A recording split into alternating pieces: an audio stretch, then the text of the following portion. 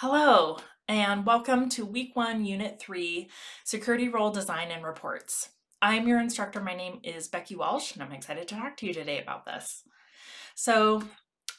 In this unit, we're going to talk about some sample security roles and give you a couple examples of those. We'll talk about the use of an add-on security role. We'll talk about use of the all role within the system and what that means. And we'll also talk about reporting in the system as well, with some recommendations on how to leverage and control access to reports. Okay, so with that, let's dive right in. So first, we're going to talk about some sample security roles. So with this, we've got 4 different examples for you.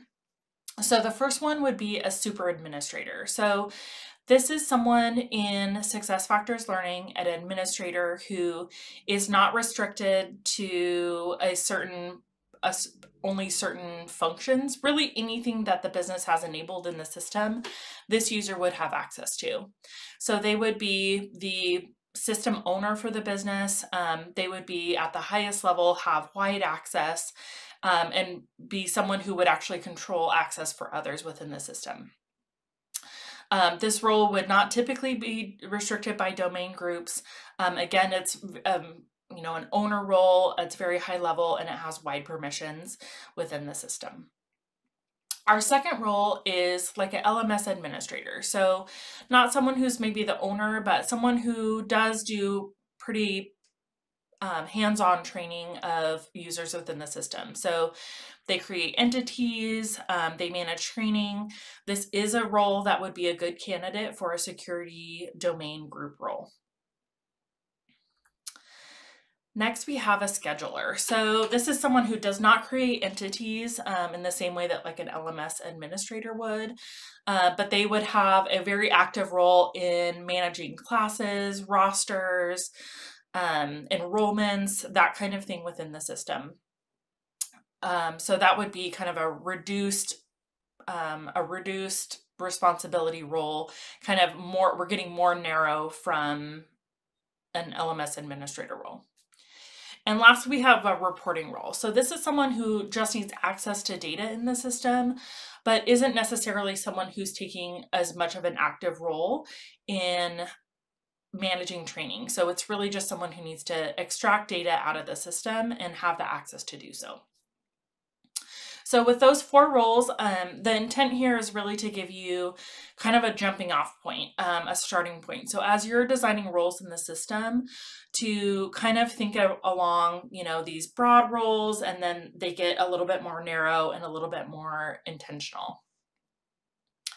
So next, we want to talk about the use of an add-on role. So in this example, we have, let's say you have a customer who has this scheduler role. So we just talked about that.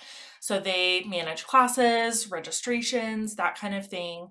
But let's say that you have, several of these people who are schedulers, but one of these is also an instructional designer. And, maybe we don't have a role that really fits that. What we could do is create an add-on role that just has these permissions to manage content within the system. So by creating this add-on role of like a content admin, it allows flexibility in the system to only grant this add-on role to specific administrators who require those permissions.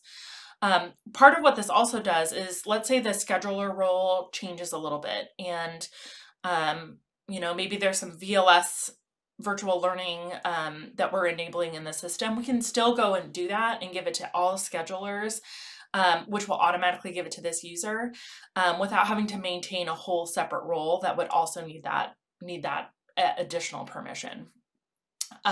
Another perk of this is that it allows us to test these roles separately. So we can still make sure that just someone with the content role, that they only have those additional permissions that they need. So let's talk about another use case with this. So let's say that you have a customer who decides to implement finance, but they're doing it on a very small scale. So you have LMS administrators within the system. They actively manage training and learning in the system, but we have one kind of pilot group and we have one admin who needs this additional permission. Here's where we could create that add-on role of finance and only grant it to this one, pilot group, this one pilot admin, and then add it on as time goes on. If there's other, maybe it's a slow rollout that we want to slowly give people access to that. So it allows the system, anyone in the system, to really also clearly know who have we granted this admin finance access to. So it's very clear when looking at someone's assigned roles that they're already an LMS admin, but this is also someone who has this additional add-on security role that gives them additional permissions within the system. So again, this is just an idea for you to think about some flexible ways to use roles and assigning of roles in the system to support the needs of the customer.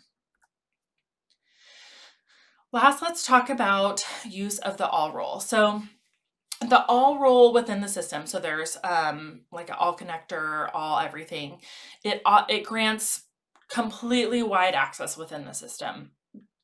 It also automatically will get any new functionality that is enabled in the system. So if there is a new release that has, enhanced permissions to something, this role, this all role, will automatically get those permissions.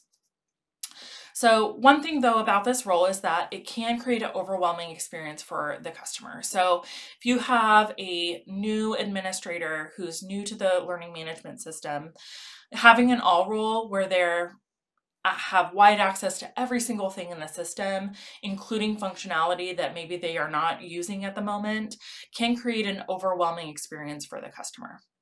So the recommendation here, so if, in some companies, they still want to have, it's their system, they're the owner, they still want to have access to anything like that, but day to day, they don't need to see, finance if they don't have access to that, or, maybe some other functionality. So the idea here is that you could have a proxy role that has all of the permissions assigned to it. So let's say you have an administrator, they're the super administrator, they're the owner in the system, but they don't have functionality to finance, but they decide that they do want to explore that a little bit more. They want to look at that.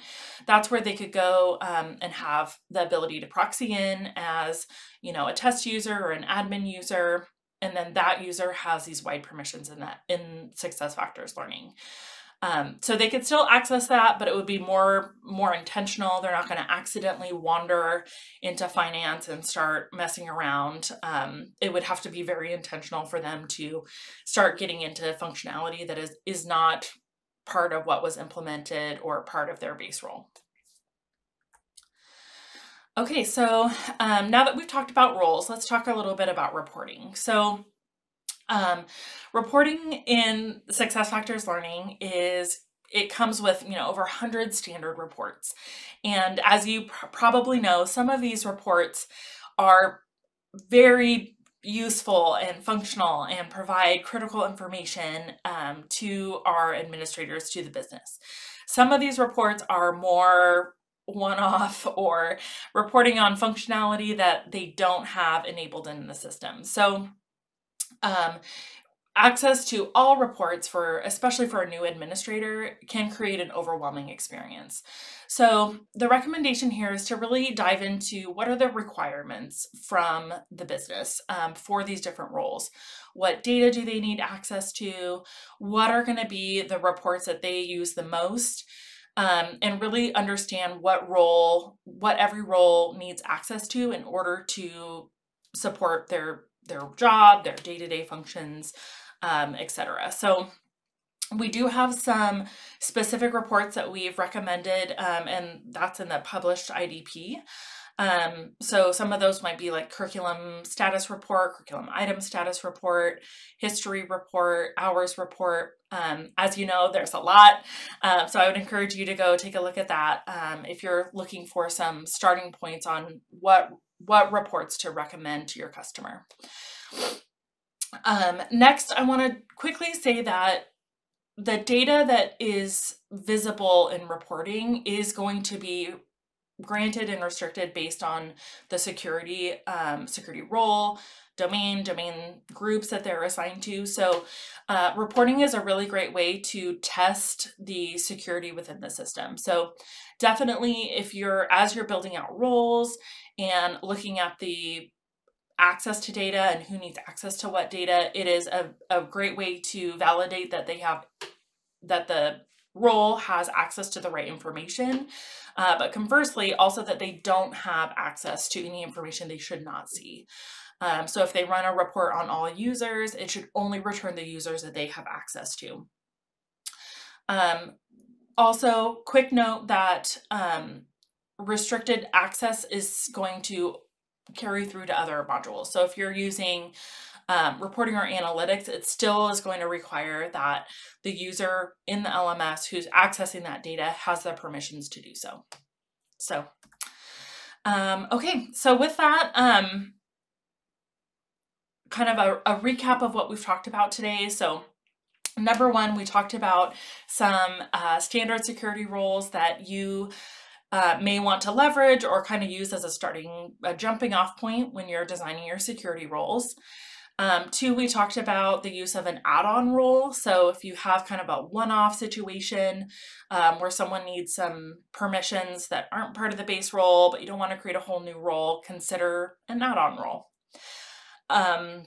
After that, we talked about use of the all role and some recommendations there. Pros and cons, I would say, but really more just things to consider when you're using that role and assigning it to people in the system. And lastly, some recommendations on how to use reports in the system, some ways to leverage them, some ways to maybe restrict access to admins to improve their user experience, especially for some of our newer customers. All right, that's all I have for you today. Thank you so much. Good luck on the quiz, and I will see you in another unit.